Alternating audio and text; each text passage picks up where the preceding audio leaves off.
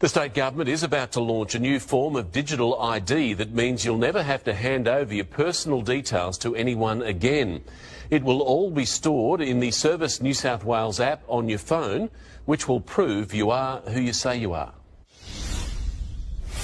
Scanning his licence, passport and Medicare card, in less than 3 minutes, the minister proves he really is Victor Dominello. This is unquestionably the Holy Grail. This is your first look at the state's new digital ID. This is a huge step forward in giving back people control over their data, control over their identity. Personal credentials will be stored on your device. No IDs need to be handed over.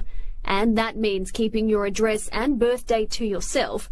If you need to hire a car, rent a property, set up a bank account, check into a hotel, or prove you're over 18 to buy alcohol or attend an event. All you need to do is tap your phone and that will be a validation that you are real. Australians from, the kitchen table to the boardroom table would have an increased anxiety following the deluge of data breaches we saw late last year. But this seeks to take away the risk because companies will never have a copy of your details in the first place. But how can it trust you are who you say you are?